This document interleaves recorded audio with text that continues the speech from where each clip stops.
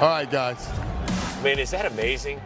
Cut by a half dozen teams, and now he's got his own podium Super Bowl week. It's amazing. He's been part of a significantly improved Niners rushing attack. Second in the league during the regular season. Look what they're doing in the playoffs.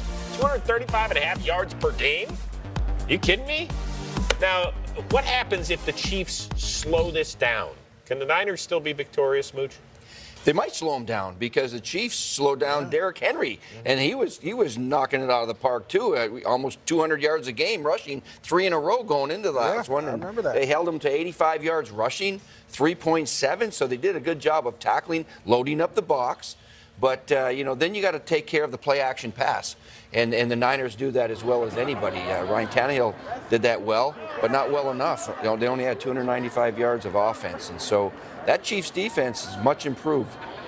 Well, I think part of the Chiefs, what they did to the Titans, they were scoring points at will, too, at one point. I mean, they were scoring in 2 minutes and 30 seconds. They kind of took the Titans out of running the ball. But the one thing the San Francisco 49ers are going to do, regardless if they're up or down, Kyle Shanahan is going to run the ball, Mooch, and we know that because it sets up their play-action pass game, sets up their quick game, and when they want to take shots. So the key is you have to limit and set edges. You can't allow George Kittle to take Frank Clark and run him down the sideline and create these big holes. You have to fit your gaps as a linebacker and safeties. You have to play sound football in order to stop this. And then the other thing that the Niners do, same thing the Chiefs, they do a lot of shifts and motions, where it gets a ton of defenders' eyes all over the place, and then they just run right down your throat. And so in this situation, you can't have eye violations.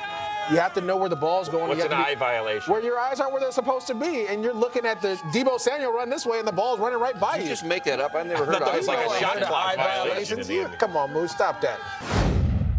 All right, so we just heard from Travis Kelce and George Kittle during the team's joint appearances. You can see the numbers. They're 2 of the 3 tight ends that had 1,000-yard receiving seasons. And it's the first time in Super Bowl history that the first and second team All-Pro tight ends will square off in the Super Bowl.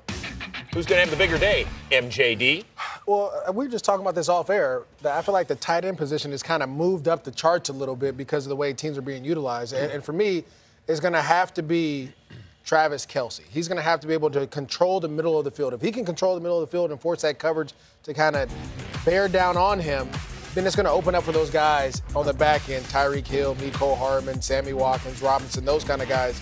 Also, when they line up a receiver and they try to run the ball, he's going to be blocking those corners. So blocking Richard Sherman, keeping him out of the way because we know those corners for the Niners like to make tackles. So this is going to be a big game for Travis Kelce. He has to go out there and make some big-time plays. You know what? Jimmy G threw the ball 8 times last game, okay? That's so I don't know how Travis many catches Kittle's going to get. But he's a great blocker. He's a great blocker. He's a pancake blocker. Yeah. Ever show you that? Here's another thing we're talking about, because just for the viewers at home, the quarterback is the most difficult position to play in sports, I believe. Anyway, the tight end now, it has evolved into something that's really different than it used to be 20 years ago or even 10 years ago. Because now these guys, and these are the 2 best right now, okay? They have to play in line and be a tight end and block people, not just linebackers, but sometimes defensive ends. Then you play them in the slot. You got to learn that passing tree and all the adjustments. You got to play outside as a receiver. They're putting them in the backfield now. There'll be a fullback. Travis Kelce was a wildcat back.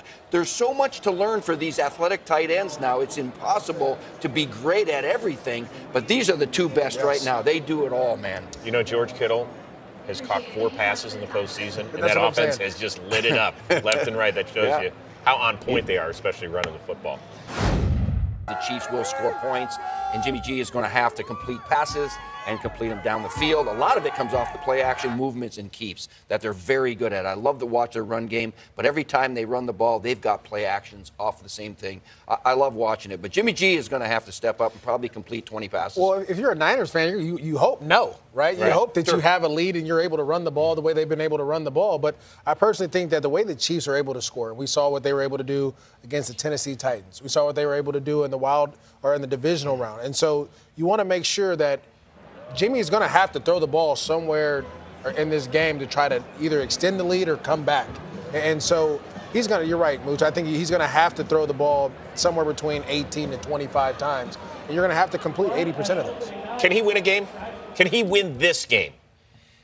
Jimmy G, you know, he's kind of the Rodney Dangerfield on this team because we talk about those 5 first-round picks. We talk about the great run game, and we ask, is he more than a game manager? Yes, he is. He's the only guy in the league that's come from behind by 10 points to win 3 different games this year. He's good in the fourth quarter. They just don't ask him to do that a lot. But when it's crunch time, he's been pretty darn good. And he takes more sacks than I'd like to see him. But you know what? Jimmy G can get it done if they ask him to. Well, when he's on time and he's on schedule, yeah, he's one of the better quarterbacks in the league, and that's the thing. He has to be on time and on schedule. That's why you see the plays that we're seeing now. They're all like within 3 to 5 seconds of him getting the ball. So it's when he has to improvise when they get in trouble. So you hope that if you're a Niners fan, you're hoping that you can run the ball, the play action pass opens up, and then the quick game. What's your confidence level? Scale of 1 to 10.